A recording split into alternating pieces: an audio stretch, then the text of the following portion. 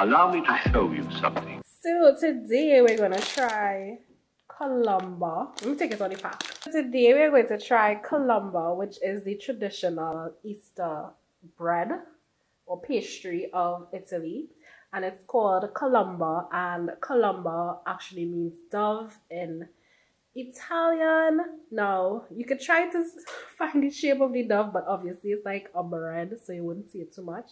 But just think the head, the wings, and the tail. And it's similar to the panettone, but it has these like sweet treats or whatever on it. So let's taste it.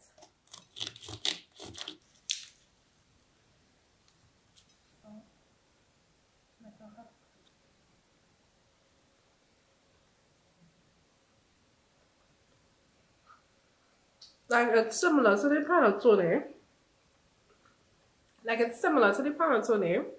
But it's like a much sweeter. It's a much sweeter flavor. Taste? Yeah, a much sweeter taste. Much more citrusy taste. Oh yeah. But it's nice. But this is a much smaller one because it's just both of us and we didn't think we were going to finish a whole one.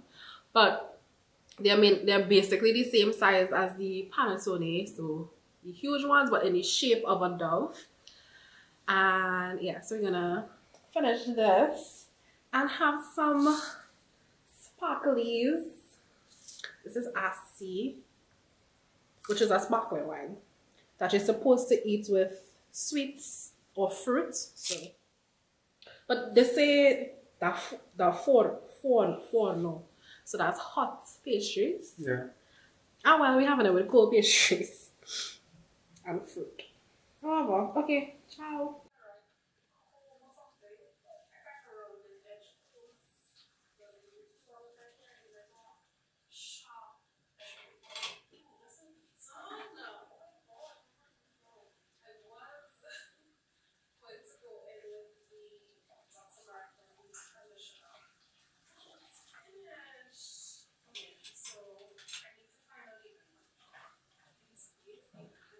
Oh. Yeah. Wow. £5. That was not £5 bar. That was freaking £3. Oh my, that was £3 bar. Bring it yourself. I didn't do £3. I know what £3 is. That is not £3. My kids are not on yours. So this I one. went back. That's 3. One was in my hand. 2, 3. That's more than £3. Bar. I just do Bar. £3. You just probably do half a pound. Wow. It's so expensive.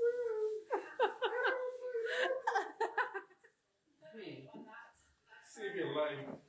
Whatever. Hey, welcome back to the thistriniwill. I'm Keisha, and today we are in the kitchen. So Friday was Jabari's birthday. Good morning from Lake Como. Oh, today is Jabari's birthday. Tell him good.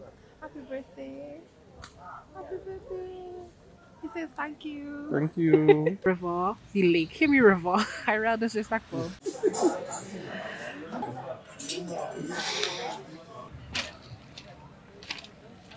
Yeah, he has been wanting a Trini brunch since last year. So this year we finally got him to do it.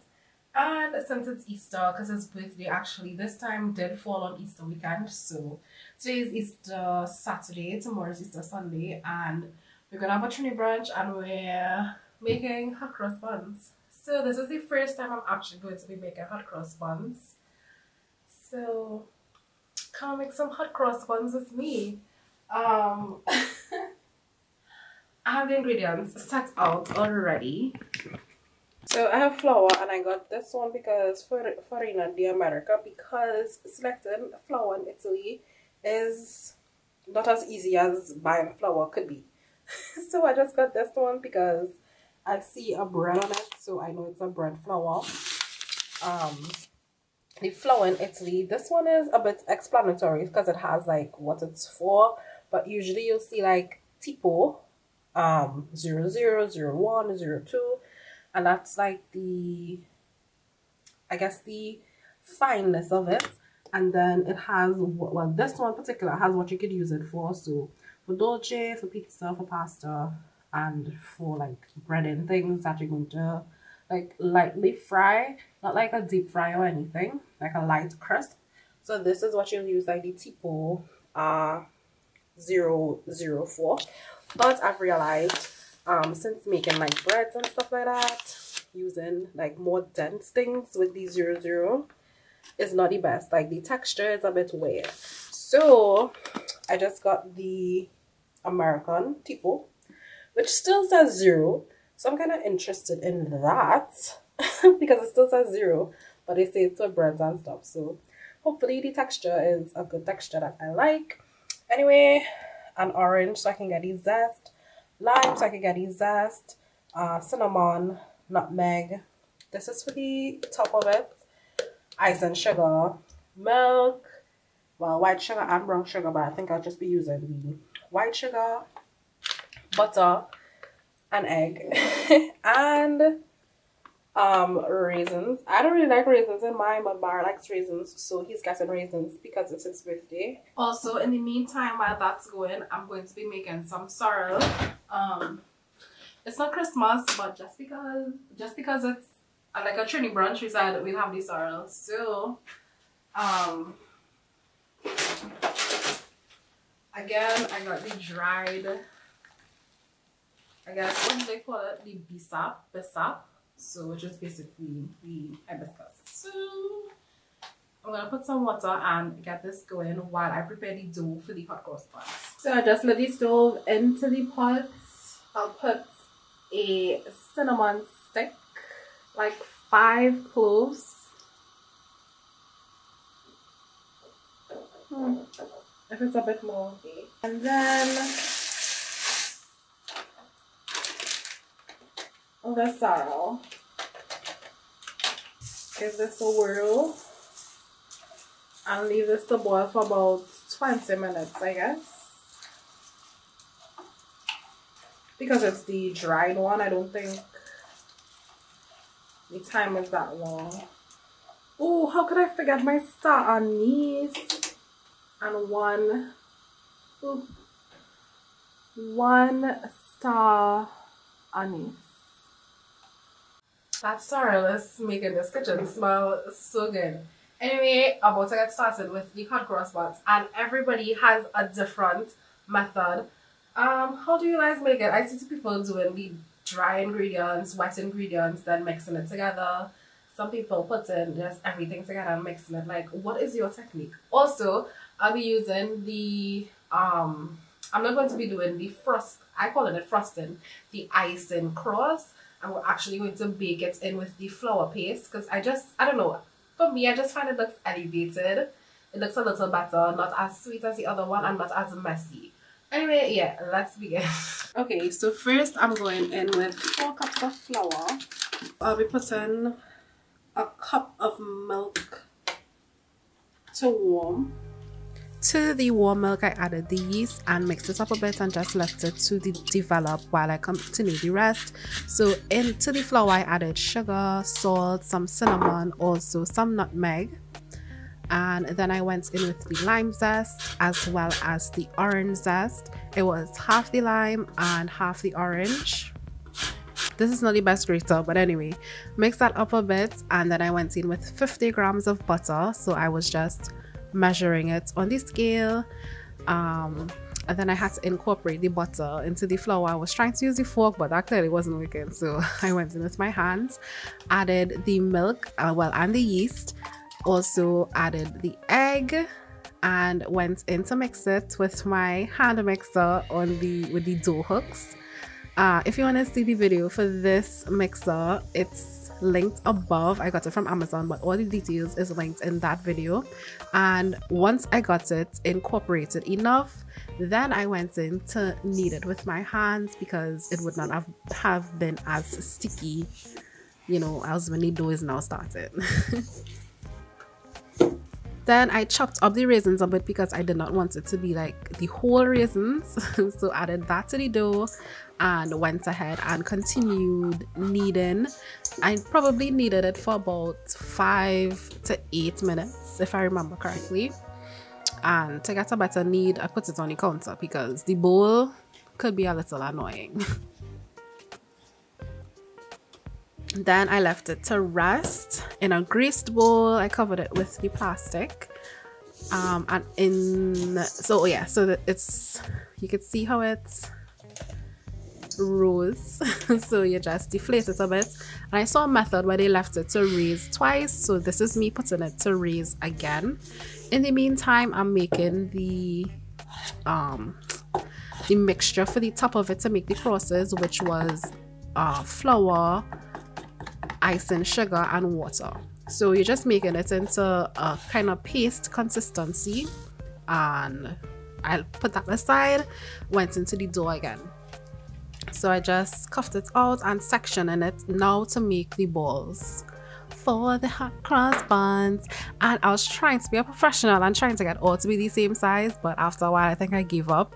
The majority of them were between like 70 to 60 grams. So yeah, I put it down, leave it to rest to rise again, and now I'm making the crosses. Y'all, this is my first time. One, I made the hole in the back too big, and then two, I don't know if the texture, the consistency was the best, but I made it work. Look at these crosses crossing. So yeah, I put it in the oven. I left it a little too long so it came out a little too crispy, and then I made the glaze, which was basically sugar water, but it was like a spiced sugar water. So it was equal parts of water and white sugar, and you leave it to boil for a bit, but I added cinnamon and bay leaves to it.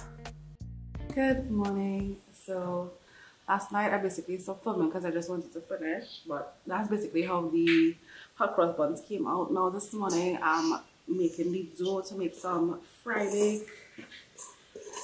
So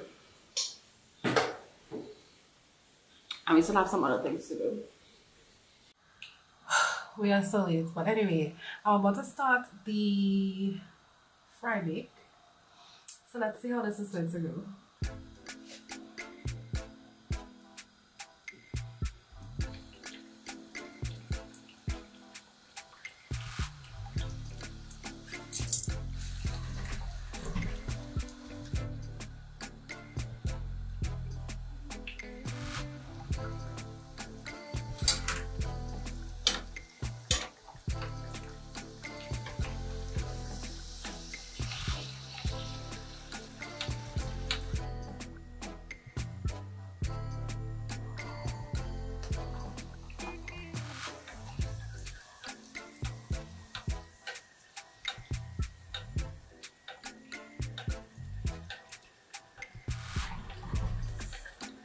Talking to me.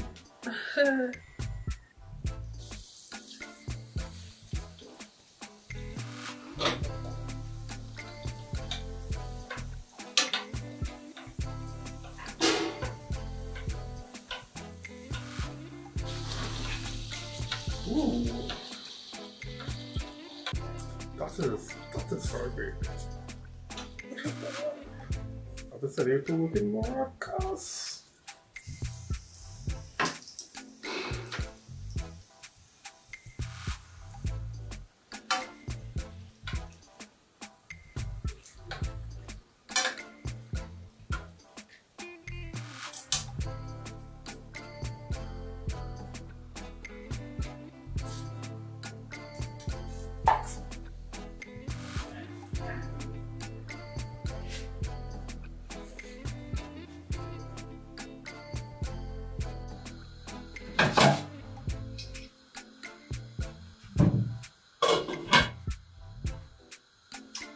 Good morning. Today is Easter Monday.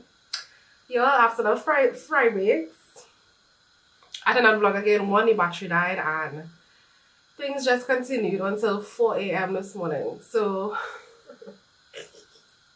hi, I'm back. So now I have to give you an update with no visuals because there are no visuals. Hold on, let's burn out so I can just talk for a little bit.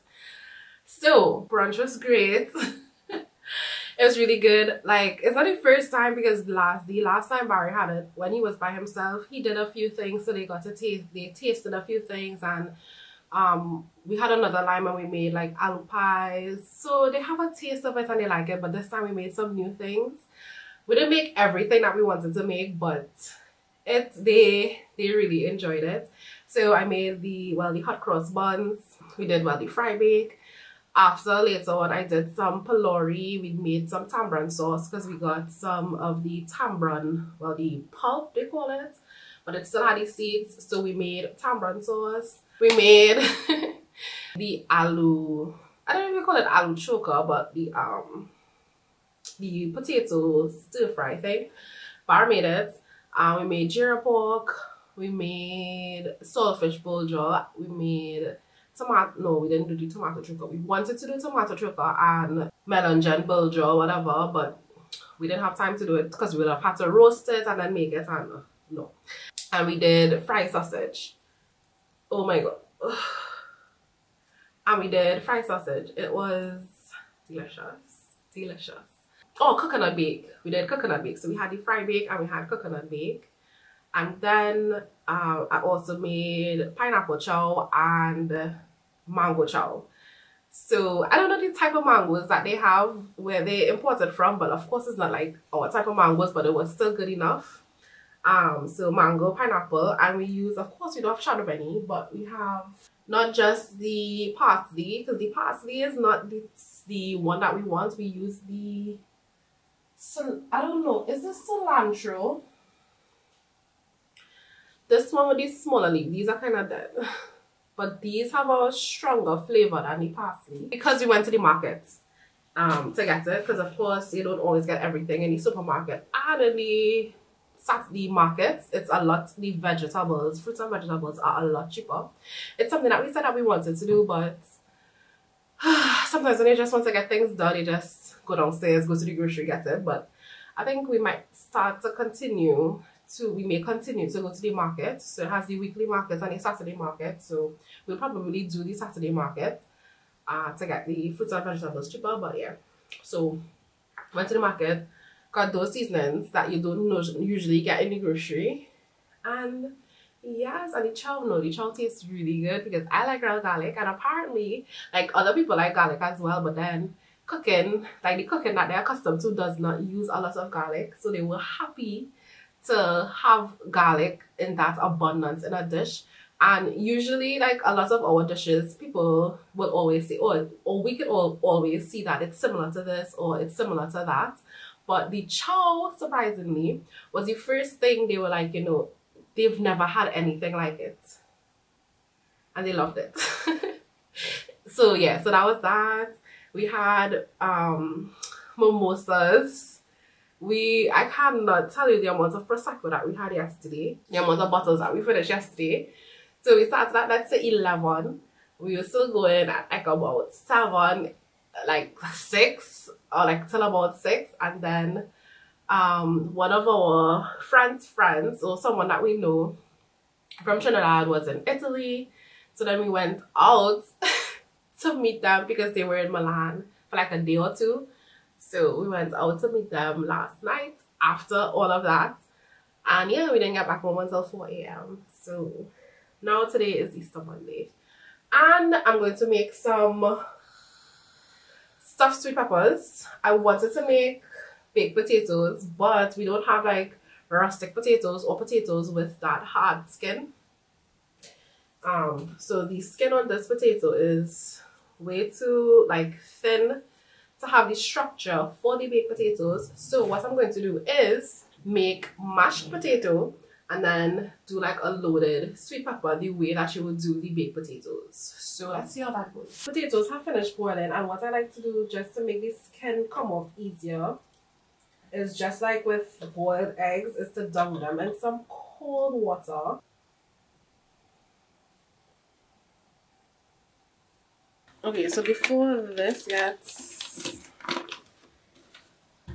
less hot. Going in with some butter, some milk.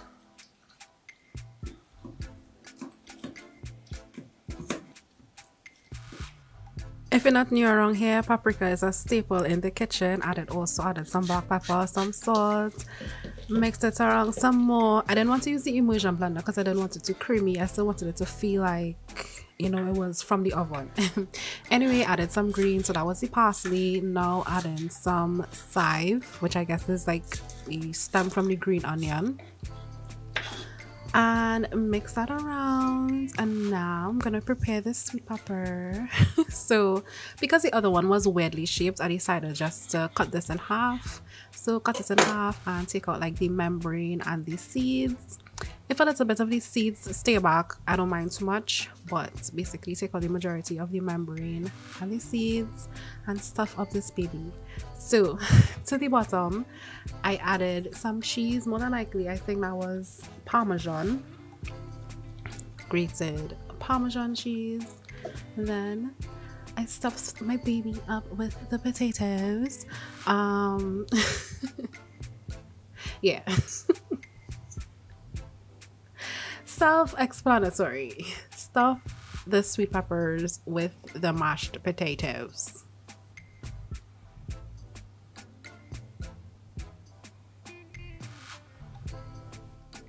Now adding some more of the Parmesan cheese, and then I didn't have, well, we rarely get block cheese here.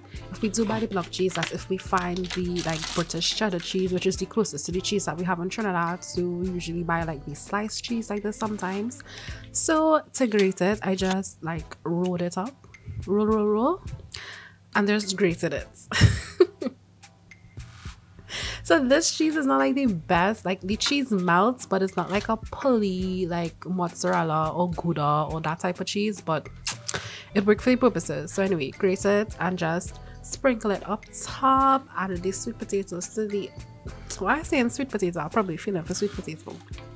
Anyway, added the stuffed sweet peppers to the oven, and this is how it came out looking. It looked so cute. And then we just had it with some rotisserie chicken, a little garnish to make it look a little cute. But yeah, so basically stuffed sweet peppers and rotisserie chicken. It was delicious. Yum yum yum.